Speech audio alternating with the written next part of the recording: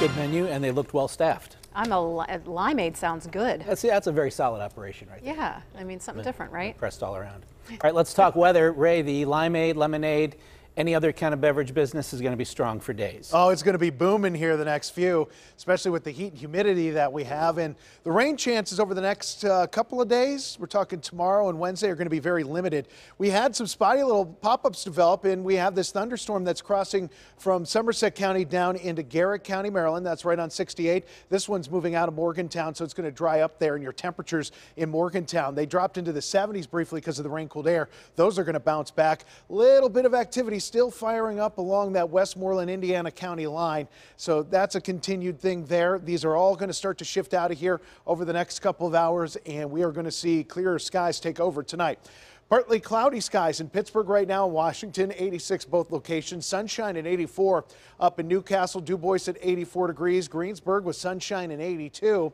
You go to Morgantown at 78 with that rain still trying to clear the area there. We're breaking up the clouds here in town, so a little bit of blue showing up there as we look across the Allegheny towards downtown. 86 degrees in Pittsburgh. Still feels like 90 though because of those high dew points that are in the upper 60s right now. Temperatures tonight go down to the low to mid 60s in most cases. That stickiness will stay in the air, so it's going to be one of those steamy nights. And with our temperatures going down to this point, we're going to see some patchy areas of fog trying to settle in before tomorrow morning, and that's a sign that we're in for another humid day tomorrow as our temperatures make a run for the upper 80s, even some spots trying to touch that 90-degree mark. Officially today, we hit 88 degrees in Pittsburgh. So these little pop-ups have developed. They're still shifting out of here, but you can see anything that's coming from upstream or from where the weather's coming is finished up, and these are just going to continue to exit the region. So Pittsburgh's looking pretty dry from this point on.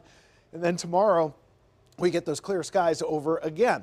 So tonight, after we get through the night, we clear it out. Early tomorrow morning, patchy fog. That'll clear out of here as well.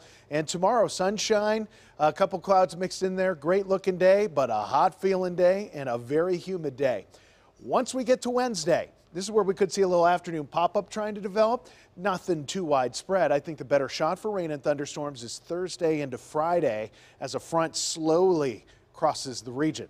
66 tonight. Our skies are going to turn mainly clear here over the next few hours. Then we'll see some of that fog trying to settle in, and any leftover shower or thunderstorm will be finished up. Tomorrow, mostly sunny skies, very warm, very humid. You're looking at light winds, so that's not even going to mix up the air too much for you. So it's going to be a very steamy 89 degrees. Next 7.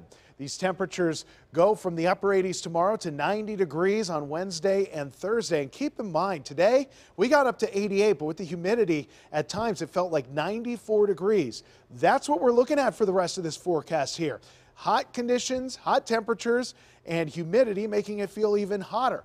Friday, 88 degrees, some scattered storms still in the upper 80s for the weekend. And Monday, you're looking at some scattered thunderstorms and temperatures cooling off to 85 degrees, but normal is 81 for this time of year, and each and every day is well above that. And with the heat and humidity and showers and storms and school starting and everything else, make sure you have the KDKA weather app. It gives you an interactive radar, current conditions, and if there's any weather nearby, it lets you know about heavy rain or lightning or even severe weather alerts, all for free. Search CBS Pittsburgh in the App Store and Google Play.